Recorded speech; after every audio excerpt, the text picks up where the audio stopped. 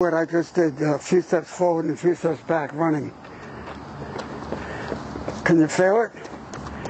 See, you may not be able to see it when somebody's running, but you could feel it, that you're actually dropping your feet behind to go forward and dropping your feet in front to go backwards, right?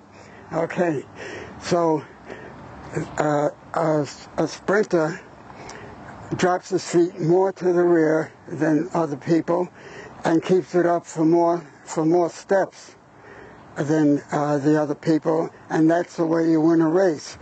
The one who reaches ahead the least in a race always wins the race. It's the physics for how to do it. So that's the mechanics for running. And what happens is that as you pick up speed, your foot keeps going back higher and higher until you're sprinting like that. And I'm going to show you the way it looks. Stand this way over here and watch me run across.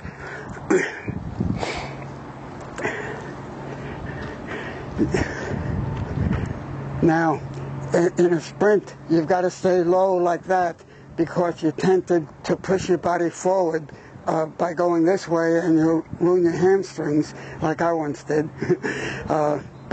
So you got to stay low like this here and make sure that the foot doesn't go back to jerk your hamstring muscles. Okay, and here's the way it looks. My legs will keep be going higher and higher as I go faster.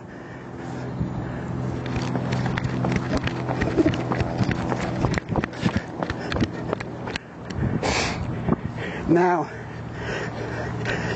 I'm not trying to lengthen the stride. I'm working hard with a body twist to exchange my feet faster. But when your vault is happening so fast, you catch it over here in order to reverse it. So you can't catch it in time.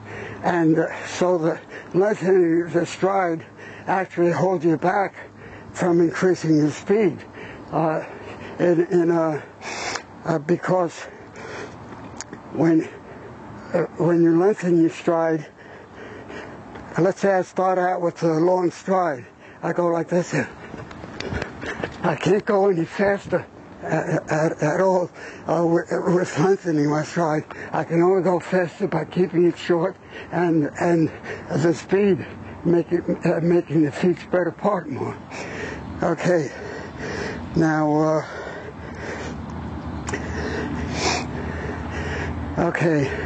now you can see that the leg acts like a vaulting pole. The foot stays in place for an instant while the top of the leg carries a vertical or a tilted body from behind the foot to in front of the foot. You can run just as fast with a vertical body as you can with a tilted body, but a vertical body is easier on the back muscles and the spine. So, what? There's a runner. That's okay. It's okay if you pass it by even while we're shooting. Okay, now the top of the leg carrying the body resting on the top of the leg never stops moving forward. The feet have to be exchanged at a rate and to keep up the pace of the body moving forward. So what happens, you don't have to twist hard when you're running easy. You could just be twisting like this. A medium stride is best for slower running. Of course, as you pick up speed, the spread apart gets greater. Okay, now it is important to know about the vault because that's what fooled the scientists and all the coaches and everyone else with the vault, because they see that the foot is ahead of the body when you land, and they figure you have to be pushing against gravity because gravity holds you back when your foot is ahead. But that's not the case at all. Gravity doesn't stop you momentum carries you up to the vertical point, and then gravity and momentum continue you on when you fall forward. And if you run at a medium stride and don't change your stride, you can run just as fast pushing yourself forward as you can just standing without pushing yourself forward. See, so pushing yourself forward doesn't work at all because the opposite muscles are used to absorb the landing and toss you up.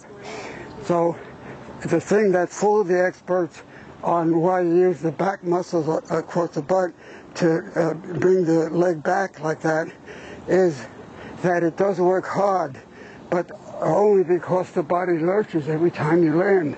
So it pulls the body back, and that's a heavy force to pull back just to cross over here. So the leverage is really great that way. So now, what I'd like you to do is try to run forward without pushing yourself, just by standing, and then take one turn trying to push yourself with the same stride. Just a normal stride like this here. All of you could do it together. Try it without pushing yourself, and then try it with pushing yourself. Wait a minute, wait. The tape is over here and over there, so you got to do it in front of the camera. Okay. See, now try it pushing as hard as you could with the same stride. You don't go any faster. See, okay. So it's just a matter of standing and letting gravity pull you forward.